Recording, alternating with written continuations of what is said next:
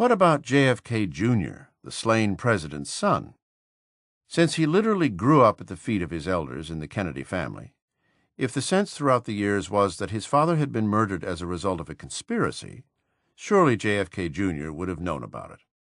And just as surely, the late son of the president would look favorably on someone like Oliver Stone, who ostensibly was trying to do everything he could to uncover that conspiracy.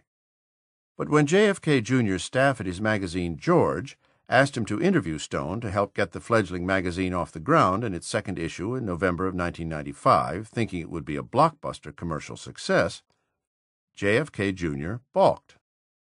When his aides persisted, he agreed to have dinner with Stone at Rockenwagner, a Santa Monica, California restaurant, and when Stone asked John Jr. rhetorically whether he really believed Oswald alone had killed his father, adding that there had to be a conspiracy, John excused himself and walked away.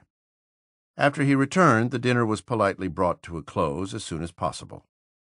John later told his aides, "I just couldn't sit across the table from that man for 2 hours. I just couldn't." And Stone was not interviewed for the magazine. John's biographer, Richard Blow, who worked with him at the magazine, said that Stone made John feel like Captain Kirk being stalked by the world's looniest Trekkie. It's instructive, is it not, that the Warren Commission's conclusion of no conspiracy in the assassination is accepted by the brothers and son of the murdered president, but categorically rejected by thousands of conspiracy theorists who were strangers to the president.